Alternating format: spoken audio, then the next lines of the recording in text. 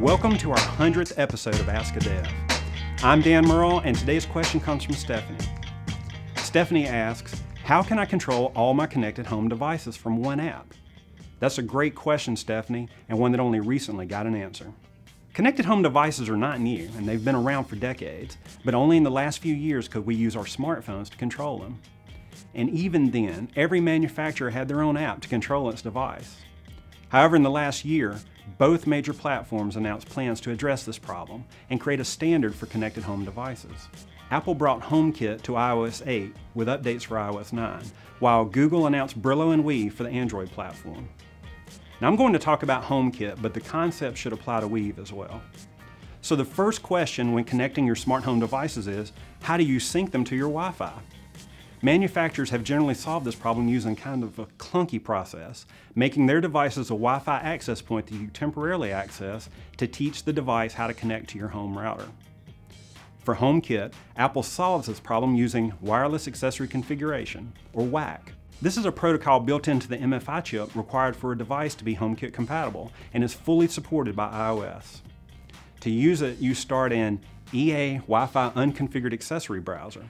You select the device you want to configure from the array iOS gives you, and then you just call Configure Accessory. iOS does the rest.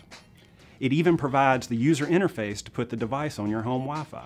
Now once you're on your Wi-Fi, the MFI chip identifies the device as HomeKit compatible and allows you to control it through everything from the manufacturer's own app to a third-party app like the one we just finished building at Mutual Mobile called Beam. In HomeKit, devices are added to virtual rooms and virtual homes and are themselves just a collection of services, which are in turn a collection of characteristics.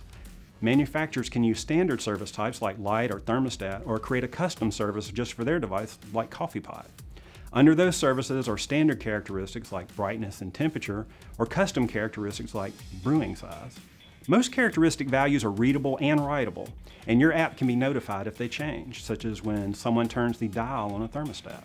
The blueprint for this database of information exists in iCloud, so all your signed-in devices can control it. And you also get total control over who gets access. With these features, HomeKit lets you easily make a great app that can control your entire universe of connected homes using either a data-heavy basic UI like Apple's reference app HM Catalog, or a more user experience-driven approach like Beam.